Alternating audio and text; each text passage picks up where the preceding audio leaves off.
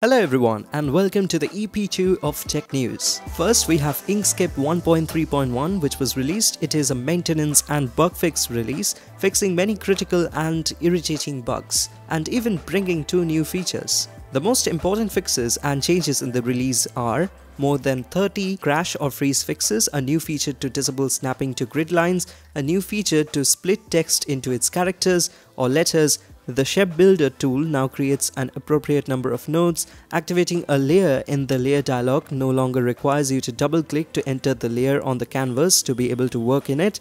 No more auto-expanding layers in the layers dialog, and improved behavior on deleting and moving layers. Other changes are also there. For example, right-clicking now applies the change to the selected object, not whatever group it is in. The page tool's size field no longer refuses to be edited. Improved handle visibility with dark desk colors. Multiple improvements for converting text objects to path. PDFs that could not be opened with Inkscape 1.3 can now be opened or imported again. The English terms for live effects can now be searched for even if you use Inkscape in another language, so you can better follow the tutorials. With many other changes and bug fixes. All of the changes are listed completely in their official release notes. Head over to their website from the link in the description. I mentioned Inkscape first because most of my viewers are probably interested in design also along with Linux, so you can just go and check it out from there. Next we have the Firefox release 120.0 offered to release channel users on November 21st, 2023. Firefox supports a new copy link without site tracking feature in the context menu, which ensures that copied links are no longer containing tracking information. Firefox now supports a setting inside Preferences within Privacy and Security to enable global privacy control with this opt-in new feature. Firefox informs the websites that users don't want their data to be shared or sold. This feature is enabled in private browsing by default. Now I'm just reading everything from the official website of Firefox. If you want, you can go there and check it out from the link in my description. Firefox private window and ETP strict privacy configuration now enhance the Canvas APIs with fingerprinting protection, thereby continuing to protect their users' online privacy. Firefox is also rolling out cookie banner blocker by default in open private windows for users in Germany during the coming weeks. Firefox will also now auto-refuse cookies and dismiss annoying cookie banners for supported sites. Firefox has enabled URL tracking protection by default in private windows for users in Germany. Firefox will remove non-essential URL query parameters that are often used to track users across the web.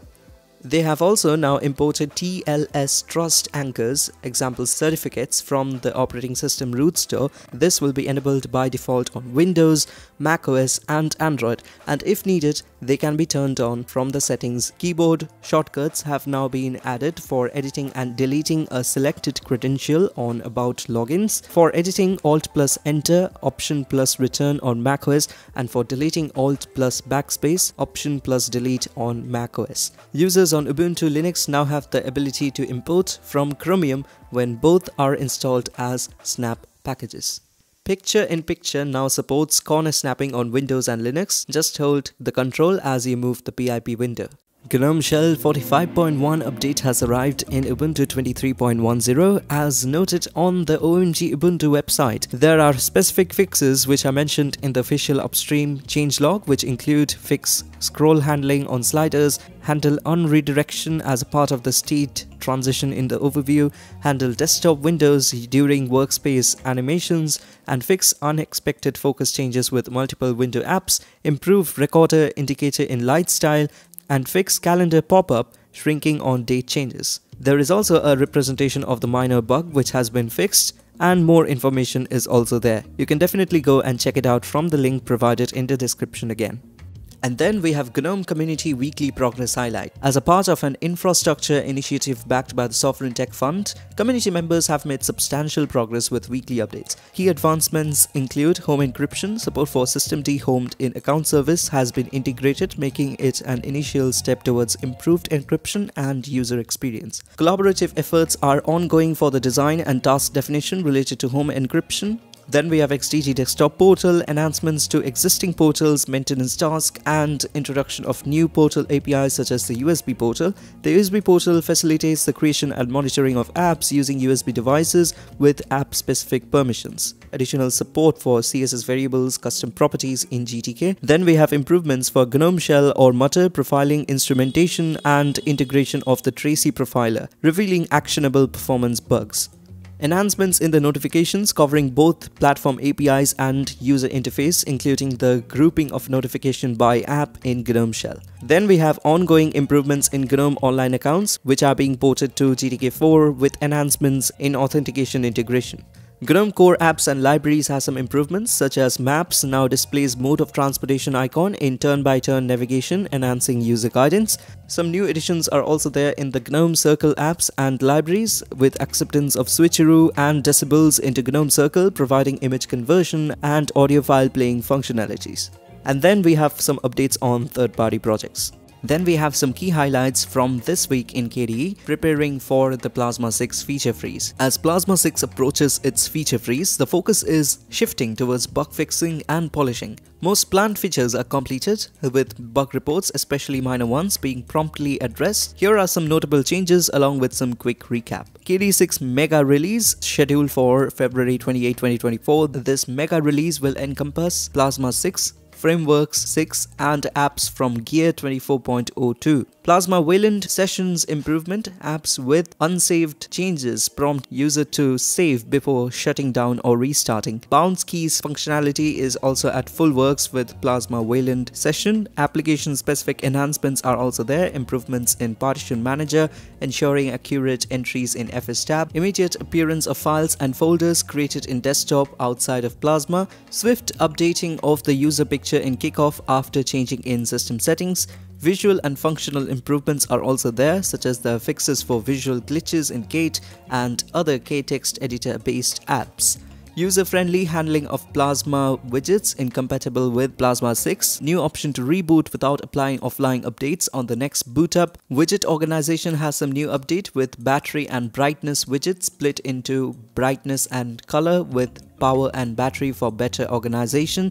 Application specific updates are also there. Kmail gains support for frameless styling in Plasma 6 Breeze theme. Revamped kill unresponsive window dialog in Plasma Wayland Session.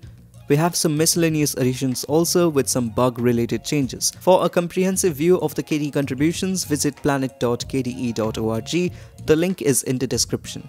Some highlights of the Cosmic Desktop environment for the November feature update. In the latest update from the Cosmic Desktop environment, the development teams showcases a range of substantial enhancements and new features, providing users with an improved and more versatile computing experience. Here's a detailed overview. We have some floating window arrangement. The introduction of a new logic ensures that windows open consistently, making them easily accessible with visible headers. It works by slightly shifting new windows away from the center. Upcoming designs will allow users to tile floating windows for enhanced organization. Next, we have changes in drop-down and image button widgets. Newly added widgets play a crucial role in the implementation of appearance and wallpaper settings.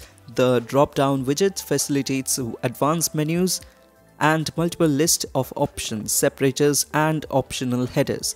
Additionally, saved wallpapers are now visible on both lock and login screens.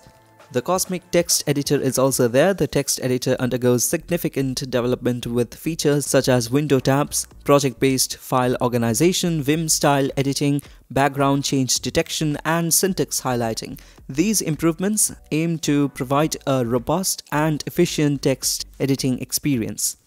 Integration of the MPRIS audio interface into the Cosmic's audio applets bring a common API for controlling media players. This includes mechanism for discovery, querying and tracklist interface and basic playback control, enhancing the overall audio experience. Some refactoring is done in the workspace code, a strategic decision which has been made to simplify workspaces by preventing windows from spanning multiple monitors. This refactor is not only simplifying workspaces but also addressing various bugs across different areas, offering a more stable and streamlined user experience. Compositor improvements are also there. The compositor undergoes substantial improvements improvements including custom theming support, enhanced tracking, compatibility with the latest NVIDIA driver, input method editor IME support for languages like Chinese and Japanese, and more. These enhancements contribute to a more visually appealing and functionally robust compositor. Next, we have security context support. A new security context is introduced, granting specific application Cosmic Applets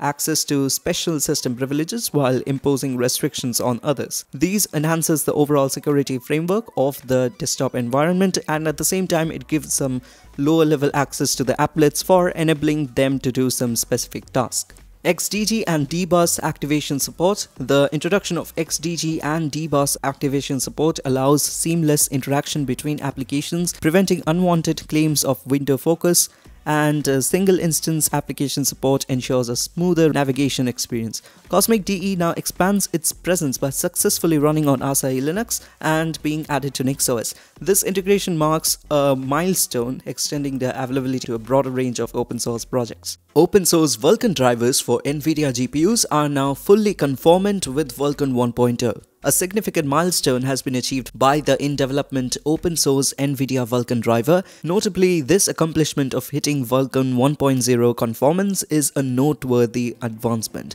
And it's important to highlight that the process is not directly from NVIDIA but from the individuals contributing to Mesa drivers. This achievement follows the integration of the new back-end compiler, a necessary step in this process. However, it's important to note that there is still considerable work ahead. Xtrans indicates that heading into 2024, they are approaching the capability to advertise Vulkan 1.3, but this will require extensive compiler work.